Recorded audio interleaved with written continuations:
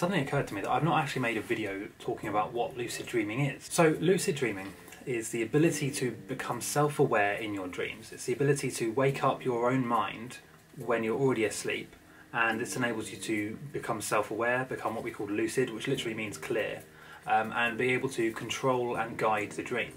Now, to people who've never done this, it sounds insane, it sounds nonsense, it sounds all new agey and cliche, but I promise you it really does exist, it is real. There are studies to prove that it's real, and there have been numerous studies repeated that show lucid dreaming is real and provable. But beyond that, just look at all the people that do it. You know, there are millions of people all around the world, you know, and they show themselves online in various sub-communities and forums and groups and things like that. The people that can lucid dream, you know, there's a lot of people out there that can lucid dream.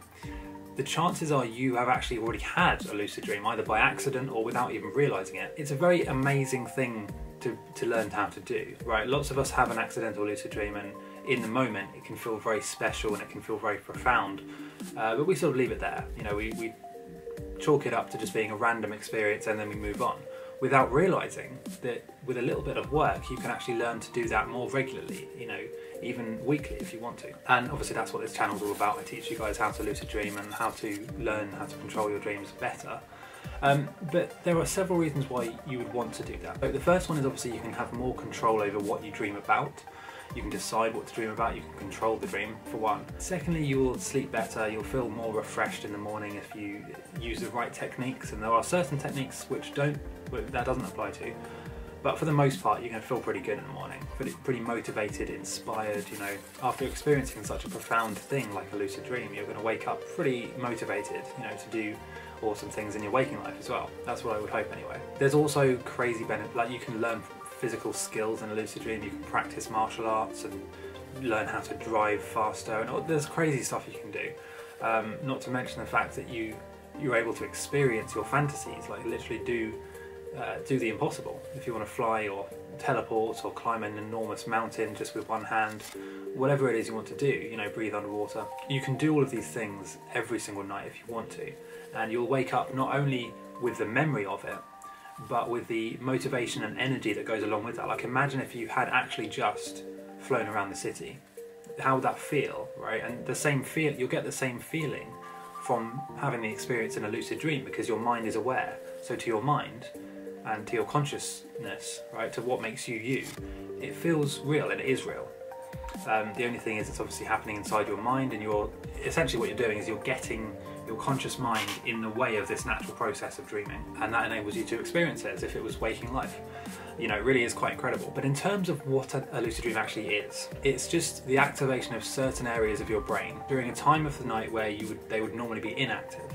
So without going too much into detail of which exact parts of the brain you are activating, you're just activating a similar type of awareness that you use when you're awake, but it's not quite an awake state either. It's like a mixture between being in a coma, being unconscious, being conscious, and dreaming. It's like a mixture of all of those four states of consciousness, and it's not any one particular state, and it's also not all of them either. It's like a mixture of different parts of each state of consciousness, and that's why there's been so little research done on it, is because it's actually quite complicated. And we haven't easily been able to define and study lucid dreams, at least not much. And it's probably because of that, you know, it's quite complicated, quite a grey area. Like there are certain times where people think they've had a lucid dream, but they actually haven't. Or people think they've astral projected, but they actually haven't because it's not real. There's various different grey areas and difficulties with defining lucid dreams and like studying them properly. But for the most part, it's just a dream in which you're aware that you're dreaming. And that can take many forms. It might not last long, it might just last a few seconds. It's still a lucid dream. The best lucid dreams are the ones in the early hours of the morning between, let's say, 4 AM to 8 AM, where your REM sleep, your rapid eye movement sleep, is the longest, and you've already had your deep sleep during the first part of the night, and so this is the time where you dream the most and dream for the longest. Those lucid dreams are really profound, and I've found that if you are able to get into a lucid dream in the early hours of the morning, whether that's through the wake back to bed technique or whether that's through the mild or whatever, the experiences you can have and the things you can do are really, really impressive. You know, you'd be very surprised by what you can actually do and experience inside your own brain. If this is your first contact with lucid dreaming, if you've never heard of it before, or if you want to learn more, definitely, you know, dive in. There's a huge amount of stuff to learn. Loads of techniques, loads of different tips, and like, you could go any way with this. You could decide that you want to make this a really big part of your life and a hobby, or you can, you know, just try it once and then that's it. But what I would really advise you to do is to just get more in touch with your dreams and your sleep, and think about how you feel, and just try and have a lucid dream.